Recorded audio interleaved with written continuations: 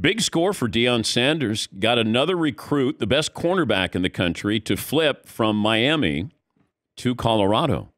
Now, I don't know how much NIL money they have there.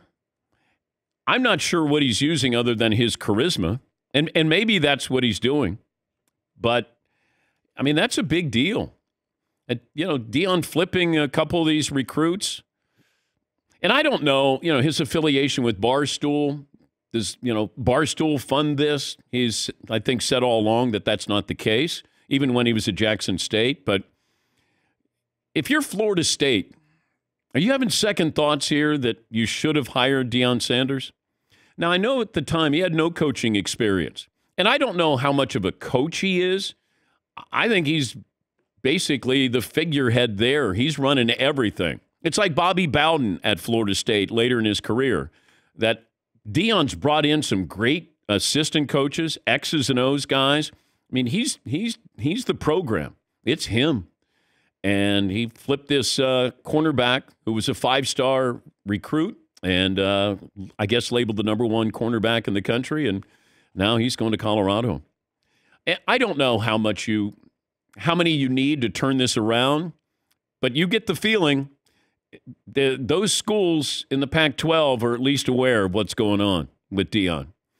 And if he's doing it with just sheer charisma, I don't know if they have their committee, their boosters that are going to pony up money there. They've been doing that. But, Colorado football has been irrelevant for a long, long, long time. And they might not be good this year, but they'll be relevant because of him.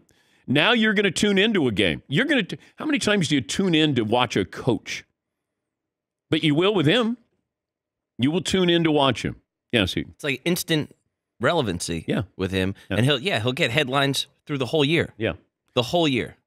Win or lose, he'll get headlines. Absolutely. Yeah, Paul. Deion brought in Charles Kelly. He was the associate defensive coordinator at Alabama. Yeah. So everyone lauded that pick. And Sean Lewis, who was the head coach at Kent State, a very successful team, he's now the offensive coordinator. So he brought in some high-end people right off the bat. Yeah. And people are going to tune in and see, oh, is he worth this? Or, oh, my God, they are good. Or they're competitive. Because, man, it's been a long time with Colorado football. I mean, you go back to, Bill McCartney. Yeah, Paul. I just love the idea, and I don't know if this is how it works. When Brian Kelly of LSU walks into a mom and dad's living room, I'm sure they're very impressed. He was at Notre Dame and stuff like that. But if you're like a 48-year-old dad and mom and Deion Sanders walks into your living room, that is a NFL living legend walking in. I don't know if that could be overstated. And, parents do have influence over their kids. I know there's NIL and the pros, but to get a kid to go to Colorado over Miami at this juncture is unbelievable. Yeah. Because Miami has the NIL money, so they could probably match whatever. Yes, Marv. And Deion's one of those guys that transcends sports. My grandmother is almost 80. She knows who Deion Sanders is. Yeah. So... Oh, that was it. Oh, okay. Just leave it out there. Thought there was a big payoff there. Yeah, when Prime comes walking in and sits down next to... Yeah. Oh, he's going to have it all going on. Going to have the shades on. He's going to be Prime when he walks in. And when he gets rolling, oh, my God, look out. Because he gets into that motivational speaker mode. And he's going to be chopping some things up there. Yeah, Marv.